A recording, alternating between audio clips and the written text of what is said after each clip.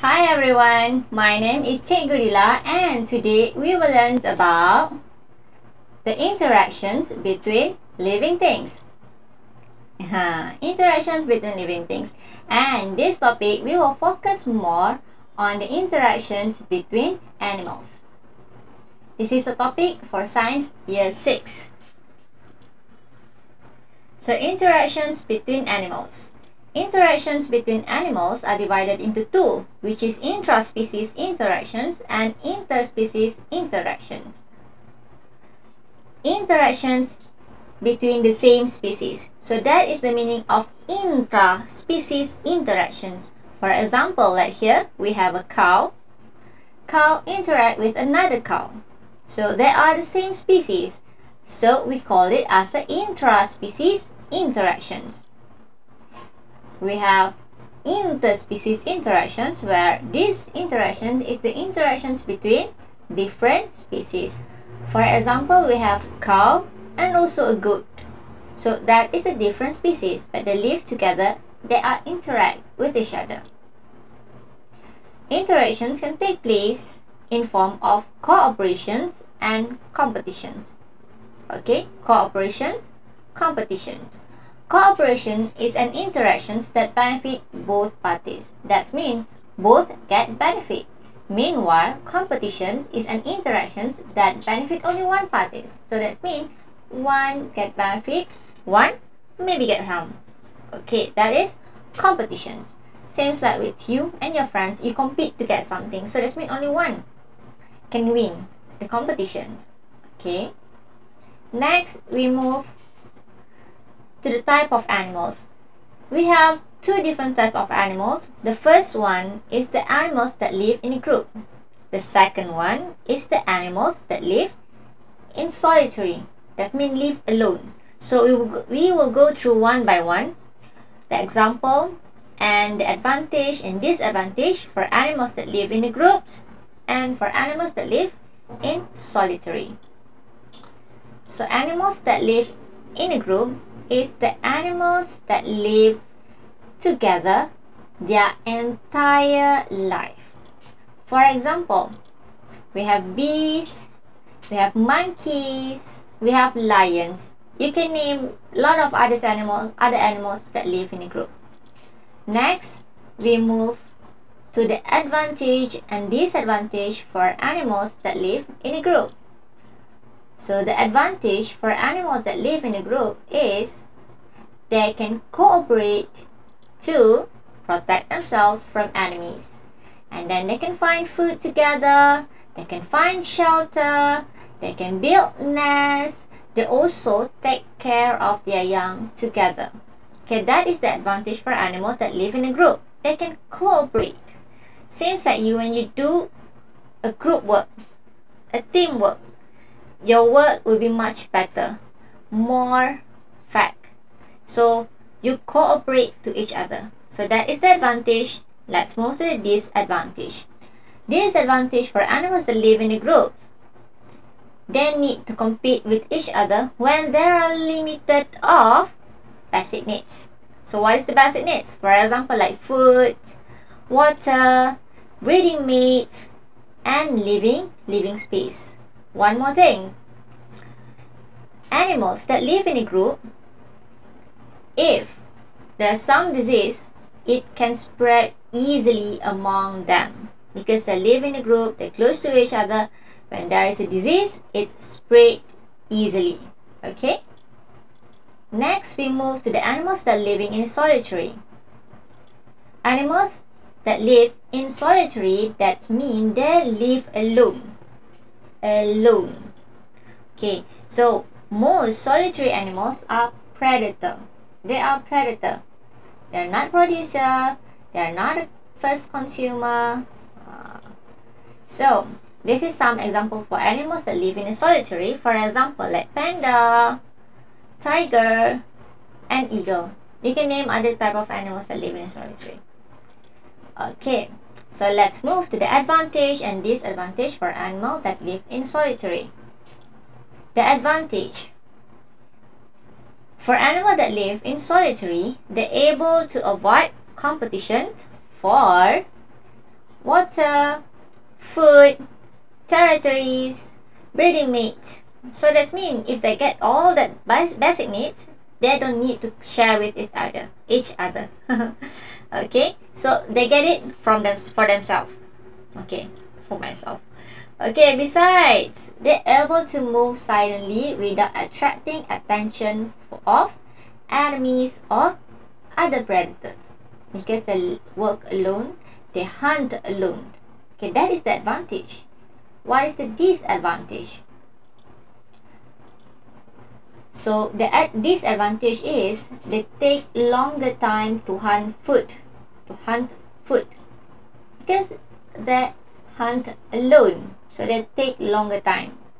Besides, it's hard for them to defend themselves when attacked by other predator.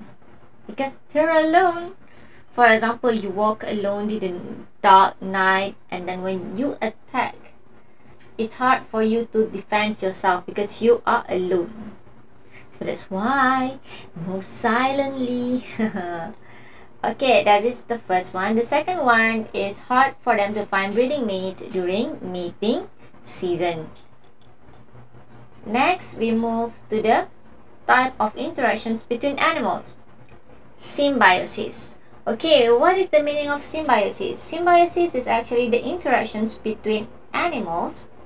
We are talking about animals, okay?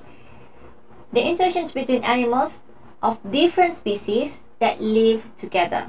So, symbiosis can be divided into three, which is the first one is mutualism, commensalism, and parasitism. Okay, so this is the definition, interactions between two animals of different species that live together. So, we will go through one by one the type of interactions.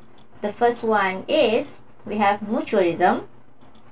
So mutualism is an interaction between two animals of different species that benefit both animals. In this case, both animals get benefit. For example, like this one, we have buffaloes and birds. Okay, birds eating ticks on the buffalo skins. Okay, the buffalo get benefit. Okay, and the birds also get benefit. How? The birds get food, while the buffalo get to reduce the number of ticks on its skin. The second one, we have a bird. Also a bird. This bird eating the meat from the food that's stuck on the mouth of the crocodile.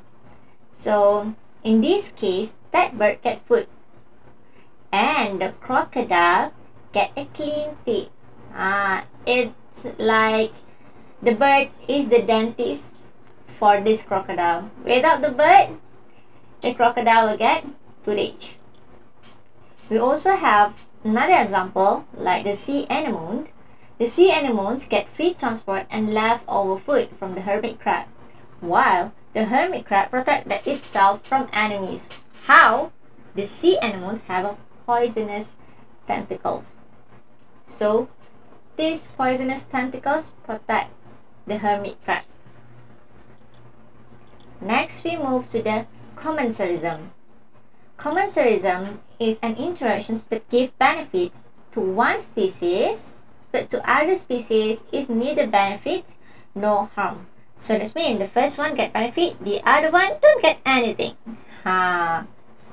Okay, one animal, we call it as the commensal, the one that get benefit.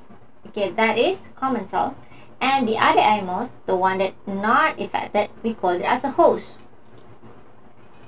So, for example, we have a remora fish. Remora fish is the commensal, which this fish attach itself to the body of shark. The shark is the host.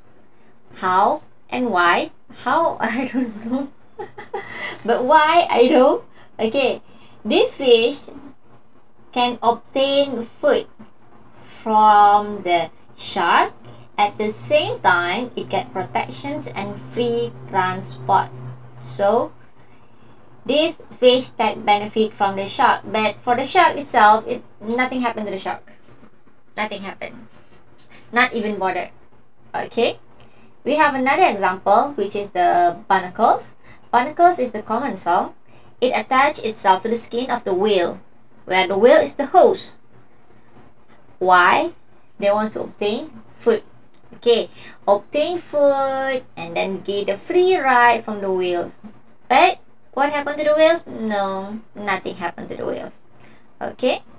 Next, we move to the last one. Okay, this one is a parasitism. Parasitism is an interactions that benefit one animals. On the other hand, it harm the other animals.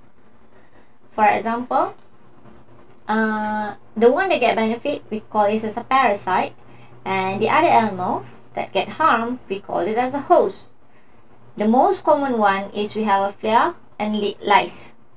Okay, both flea and lice, that is the parasite. This parasite live on the mammal skin. So, mammal skin, the mammals is the host. To obtain food by sucking the host blood. They are eating blood. Okay, and the other example, we have the tapeworm. So this is the parasite. So the tapeworm obtain food by living in the intestine of human and or human or animals body, or in the not in the body, in the body, but in the intestine. So human and animal is the host. So they're eating, obtain food in our body. So that is the problem. Parasite is some things that not good. They get benefit, but what happened to us? What happened to the host? It's harm the host. Okay, so kids out there, avoid parasite, especially parasite friends. Okay, I think that's it for this lesson. You can scan this QR code to get more notes and exercise. Okay, I think that's it. So see you in the next video. Bye.